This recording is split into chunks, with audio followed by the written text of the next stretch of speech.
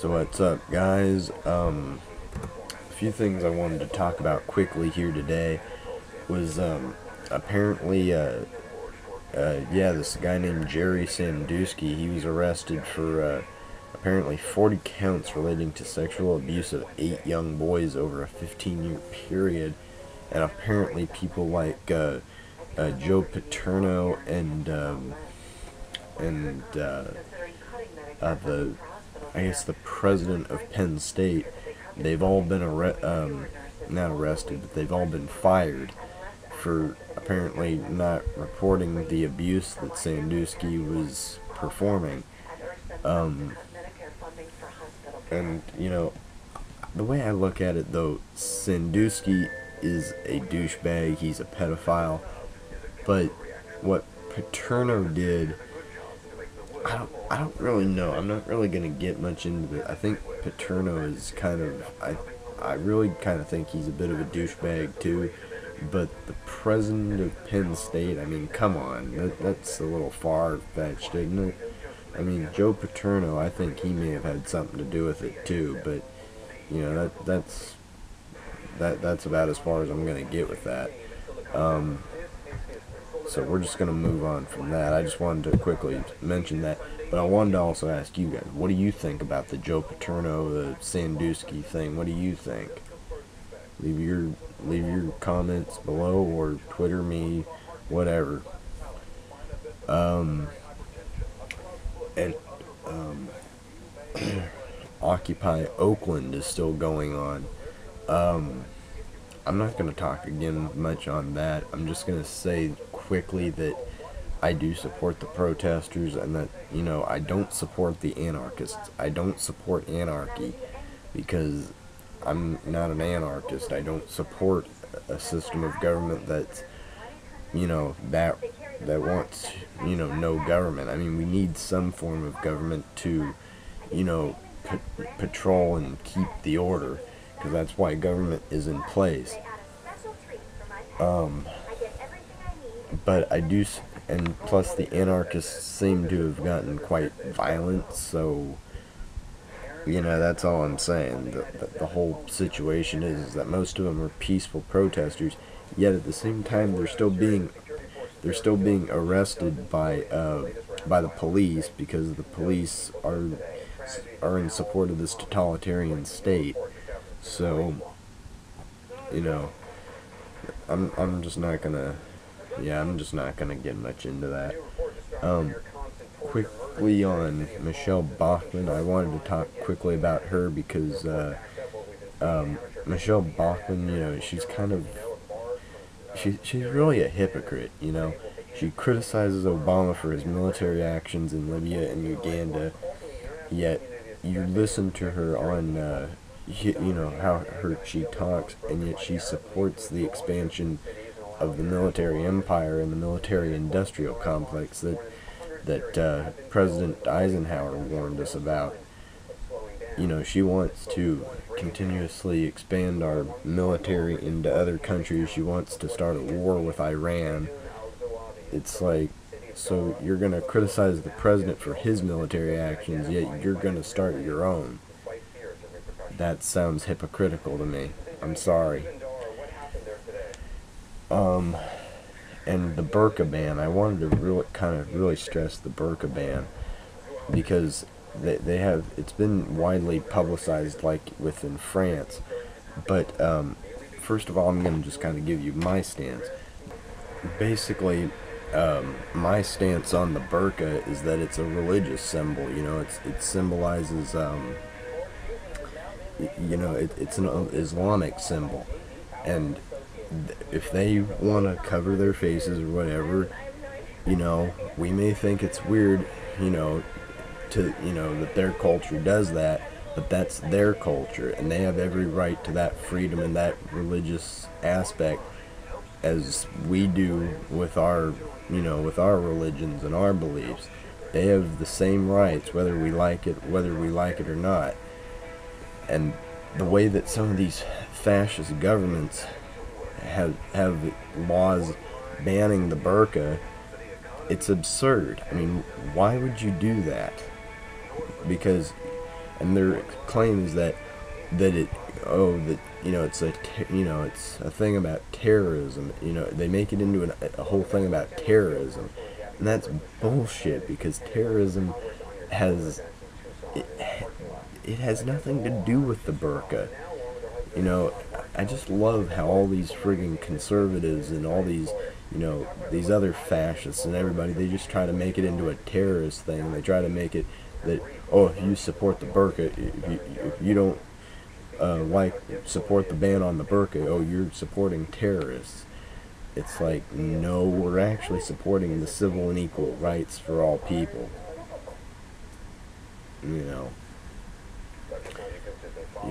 I just love how they try to make it that we're, supporting terrorists, or that we're appeasing to terrorists. It's like, no, we just don't like the fact that we just don't like people discriminating against other people, because it's discrimination. In places like France, where it was like the French Senate overwhelmingly approved a ban on September 14th, 2010 on burqas in public. The law became effective on April 11th of this year, 2011, when the measure was sent in May to Parliament, where they said, and I quote, "Given the damage it produces on those rules which allow the life and community, ensure the dignity of the person and equality between sexes, this practice, even if it is voluntary, cannot be tolerated in any public place." The ban is officially called the bill to forbid concealing one's face in public, because it, quote, refers neither to Islam nor to veils. Officials insist that the law against face covering is not discriminatory because it would apply to everyone, not just Muslims, yet they cite a host of exceptions, including motorcycle helmets or masks for health reasons, fencing, skiing, or carnivals.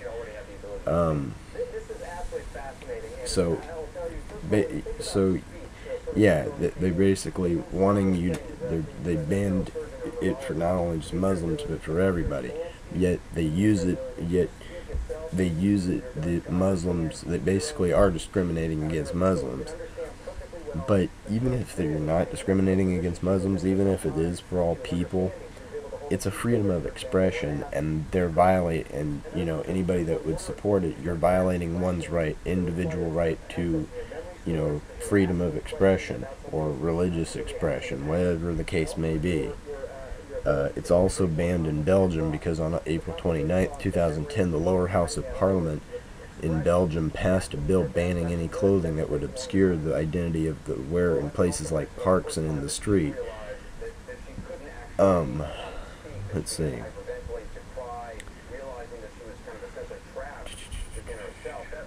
And in Italy, an anti-terrorism law passed in 1975 forbids it to wear any dress that hides the face of a person. In May 2010, it was reported that a Tunisian woman was fined 500 euros for this offense.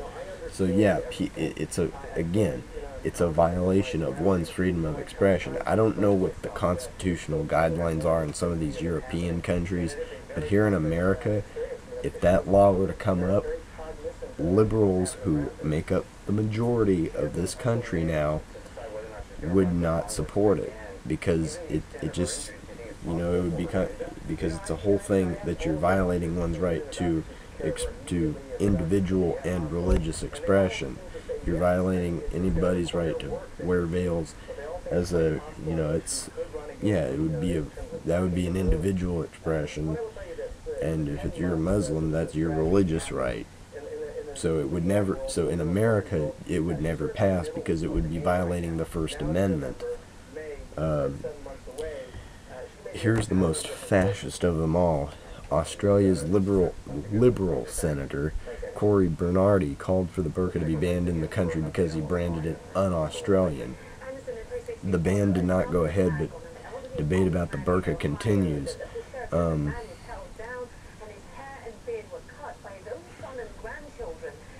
It says Carnita Matthews of Sydney was sentenced to 6 months in jail for making a false statement accusing a police officer of attempting to forcibly lift her burqa.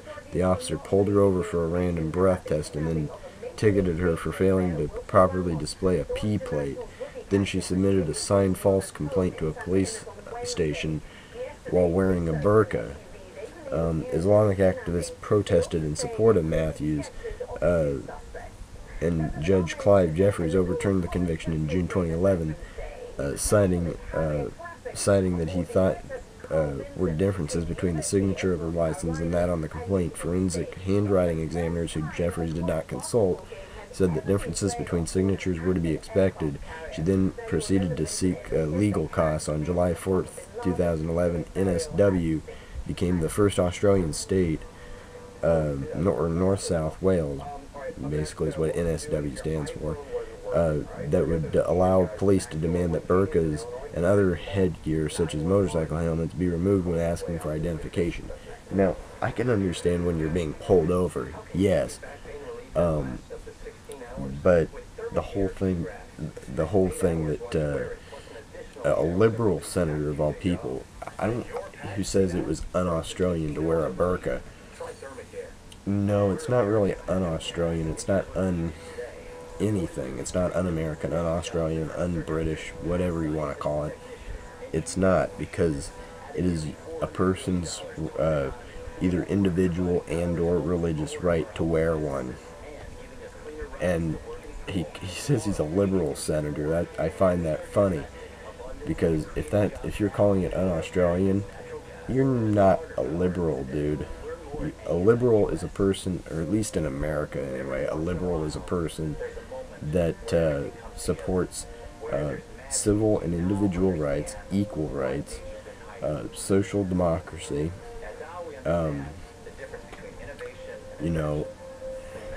they support, there's different things, and yet he supports a ban on a burqa because he believes it's un-Australian. Then you're not a liberal, you're a fake liberal, you're a conservative or a moderate, to say the least, but you're not liberal, you're basically a fake liberal, you're a fake leftist. So, get the hell out of my corner, because you have officially been dismissed. Other things they were talking about, let's see, France I talked about. The United Kingdom, it's been a big thing too, because they believe that, but it never has taken place. But yeah, it's like in a lot of these European countries it seems to be a problem. And like I said, it's a religious and an individual freedom. It's your right to wear one. So if you support a ban on the burqa, frankly, I think you're a fascist and a douchebag, and you don't belong on this planet. I'm NorCal Nick, president of NorCal, leader of the revolutionist movement, and this has been NorCal Corner. Peace.